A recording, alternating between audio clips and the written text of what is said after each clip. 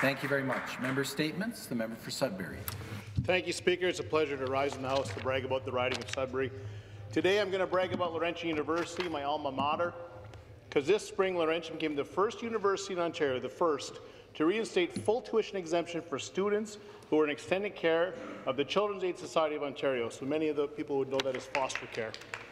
And as you know, Speaker, the Conservative government steep cuts to OSAP last year.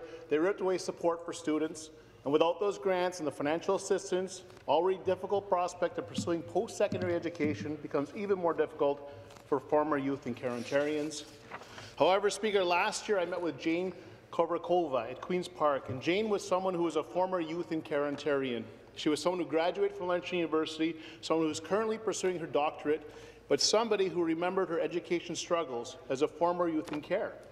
And Jane was someone who believed it didn't have to be that way. So, Speaker, Jane founded the Child Welfare Political Action Committee, and she spoke about the untapped potential and how important education is to financial success, and how their success becomes Ontario's success. And this resonated with me, so I invited Jane to Sudbury, and I facilitated meetings between Jane and Laurentian University.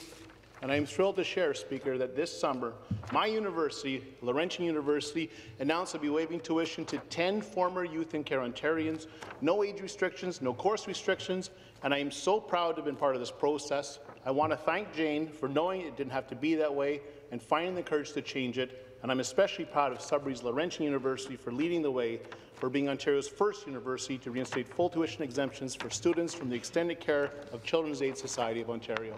Thank you, Speaker. Good job, Jim. Thank you very much.